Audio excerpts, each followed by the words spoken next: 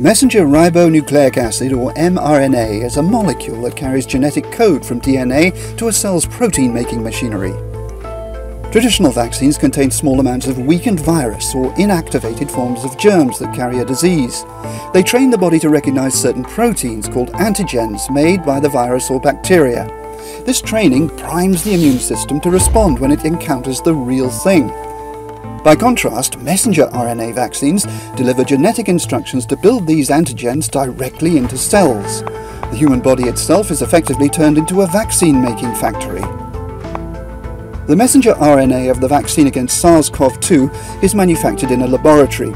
It's introduced into the cell to make it manufacture the antigens specific to the coronavirus, the spike proteins that cover the surface and give it its crown-like appearance. The immune system sees these spike proteins and develops infection-fighting antibodies against it, without ever exposing it to the actual virus.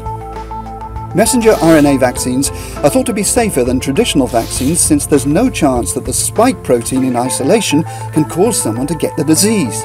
Another advantage is speed. With mRNA vaccines, only the sequence of the antigen is required, and this can take just a few weeks. Messenger RNA vaccines also provide the production of immune cells, an additional defense mechanism on top of antibodies.